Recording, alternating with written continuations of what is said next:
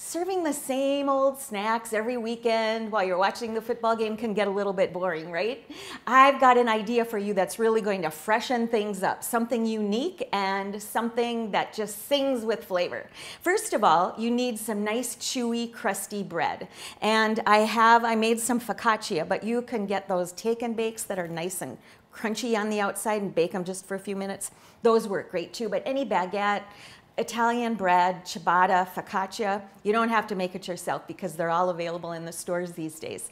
So warm it up a little bit, cut it up into serving size pieces, and then you're going to set up a make your own dipping oil bar. And I'll show you what to do. First of all, the star of the show is olive oil. So you need to have a really nice, flavorful, good quality olive oil. Extra virgin olive oil is the best. So be sure it's extra virgin. And then each brand tastes a little bit different, so find one that you like. And that's what we'll start with, the olive oil.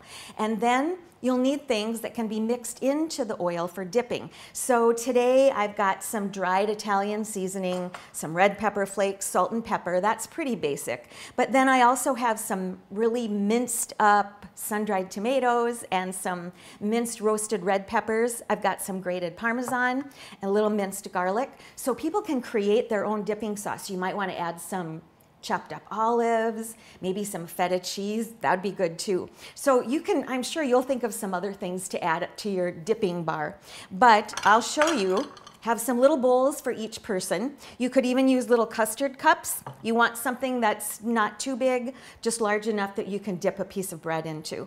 And so I'm going to start with a little olive oil into my bowl.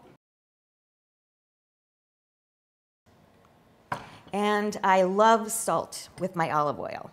So I'll sprinkle in a little bit of salt and maybe just a little pinch of red pepper flakes and a little bit of dried Italian seasoning that I'll pinch as it goes into the oil. And I think I'll add some roasted red pepper and some Parmesan cheese. And then I'll just stir it up with my piece of bread. So give a little stir. All that's left to do is dip and eat. I'm Sue Doden, sharing good food for good life 365.